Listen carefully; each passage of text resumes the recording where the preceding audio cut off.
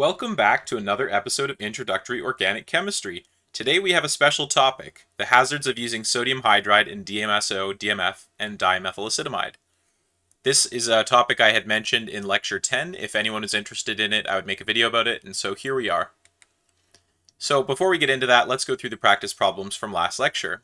So in this first problem, we have this alkene, and under two different sets of conditions, we get, in one case, the 1,2-syn bromide, syn when it's drawn like this, and in the other case, we get the 1,2 anti-bromide, dibromide. And so if you had drawn this in the linear form, it would end up being anti. It just depends on how you draw it. And so that's why it's important to keep the molecule in the same configuration so that you can understand why we're getting different products. So in the first case, what we could do is we could take this alkene and just treat it with bromine in chloroform, and that would give us the 1,2 anti-bromide. However, if we wanted to get the other one, we'd have to do a couple steps. So first we could do an updrawn dihydroxylation with osmium tetroxide in a catalytic amount using NMO to regenerate it. Subsequently, you could treat it with triphenylphosphine and carbon tetrabromide, which is the Appel reaction or Apple reaction if you prefer. This will cause both of those to be inverted to the dibromide.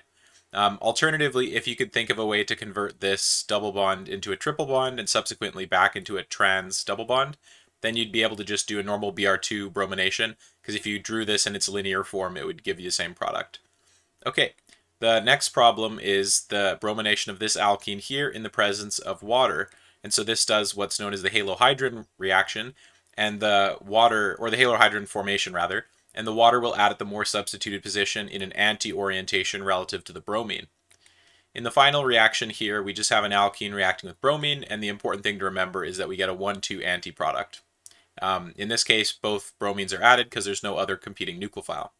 So with that, let's get into today's special topic, the use of sodium hydride in DMSO, DMF, and dimethylacetylide, follow up to Lecture 10. So there's two papers that kind of highlight risks. They're mentioned in several places, but the best paper is this 2019 paper from OPRD. It's a good journal for research in an industrial setting, specifically for chemistry-related stuff. And they do a bunch of experiments to show that sodium hydride in DMSO, DMF, and dimethylacetylide can be really destructive. They also mention that there's this earlier report from Chemical and Engineering News in 1982, where a 2,500-liter reaction in a pilot plant had a large-scale runaway using sodium hydride and DMF, and that caused the reactor's rupture disk to fail. So there could be massive consequences. Someone may have gotten killed or injured or potentially fired as a result of this, because this is a big deal having hazards like this happening. And industry hates it when you have dangerous chemistry. Okay, so essentially one of the things you can do to assess risk is you can do calorimetry. And so one type of calorimetry is accelerating rate calorimetry. And essentially what you can do is you can slowly heat up a sample in what's called a bomb. This is a bomb, or a bomb flask, and it's sealed. And then they can measure the pressure and the temperature of this compared to the external temperature of the oven that it's in. And so they gradually increase the heat, and then they can measure how quickly stuff happens in the bomb. Okay, so this can be useful if you're interested in determining the stability of your molecule on its own or in a mixture. Let's say you have some potential drug candidate, you want to know, is it going to be stable above 100 degrees Celsius? A lot of the time we just have the assumption that heating things above 100 is probably not a good idea, but occasionally chemistry requires harsher conditions. And so, thermal stability is an important consideration. It's also important to know if gaseous products are formed, because if the decomposition occurs and gases are formed, that can be problematic because that can cause an increase in pressure in a sealed environment. Additionally, if this is an exothermic process, this can cause the reaction to go faster and faster, which could be a runaway reaction, and that can be explosive.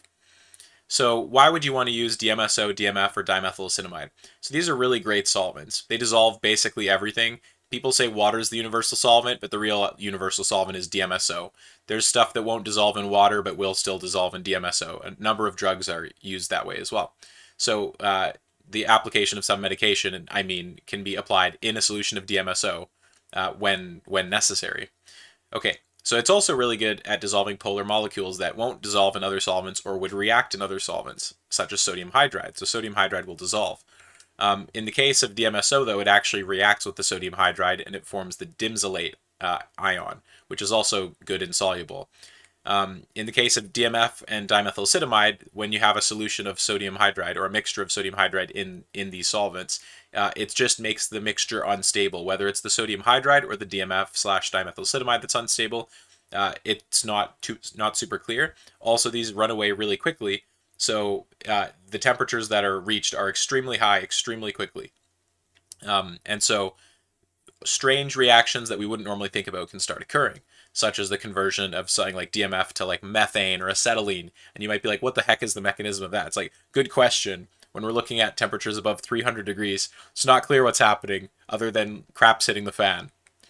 So in the case of dimethylcitamide, they took a 16% mixture of sodium hydride with mineral oil. When you work with sodium hydride, it's typically available as a mixture in mineral oil. This makes it a little bit safer to handle and easier to weigh out. It will slowly react in air to form sodium hydroxide, but it's a convenient mixture. So in their case, when they used 16% sodium hydride as a mixture in dimethylcitamide, it began self-heating at 30 degrees. If you want to see the full plot of this, you should read their paper, which I will include in the description of this video. But the products that were formed as this decomposed include acetylene, methane, carbon monoxide, hydrogen, and ethane, all well above their boiling points. So while there was already gas in the headspace of this reaction, these additional gases are now present, and it's a really exothermic reaction. And so when they were using this concentration of sodium hydride, they saw like several hundreds of degrees Celsius per minute increase in the mixture. So essentially that means it's fine, it's fine, it's fine, kaboom, right? Not a good time. In the next case, we have DMF. So DMF, it was a little bit sensitive at 10%, but when they did 25%, it went up like 600 degrees Celsius per minute of self-heating. And so you can see the products that were formed include acetylene, methane, carbon monoxide, hydrogen, and carbon dioxide. And these are all also well above their boiling point. Finally, in the case of DMSO, it only took 10% sodium hydride and 7% mineral oil, and the onset temperature was around 55 degrees. There was a couple of thermal events at lower temperatures, but this is kind of when crap started hitting the fan. And the only two volatile products that were detected were ethylene and dimethyl sulfide, aside from any DMSO in the headspace. And so this really just highlights that these exothermic reactions, in addition to the small amounts of gas that are produced, can be a serious nightmare. And so why are they dangerous? So here you can see a picture of the bomb flask before and after detonation, or just an alternative bomb flask. And just from heating this solvent, which is just organic compounds, it's not like a typical explosive, DMSO is really safe, just this and sodium hydride, heating it up, it exploded a metal bomb flask. It totally ruptured it and shattered metal. So this is no joke. It didn't like blow up the whole building or whatever, but it's a massive amount of pressure that was created in here that ruptured steel, right? So this is serious. Once this occurs, once decomposition occurs, here you can see the plot of what happens thermally. Here it's how quickly is it heating up, and so basically around 55-ish. This is where it starts heating up really quickly, and this is the point where the cell actually ruptures. So once this starts happening, the pressure goes up, which we can see over here, runs right above 50 or so. We have a PSI pressure of over 1,000. So massive pressure. Things are getting like hotter and hotter, and the gases are getting like compressed, right? Tighter and tighter. And so essentially, it's just going to go kaboom. So the general conclusions from this video are that you should not mix sodium hydride with DMSO, DMF, or dimethylcitamide. It's just not worth doing. But if you decide to do it anyway, keep the reactions very cold, because even dimethylcitamide had an onset of about 30 degrees Celsius. So seriously, keep them cold. Don't use a high concentration of sodium hydride if you're going to make mixtures, right? Stay well below 5%, but you still should not combine them, as there's many alternatives. You could use something like sodium amide, right? LDA, lithium diisopropylamide. These are strong bases. If you're just deprotonating an alcohol, you can find a sterically hindered base which will do the job. Don't mix sodium hydride with these solvents.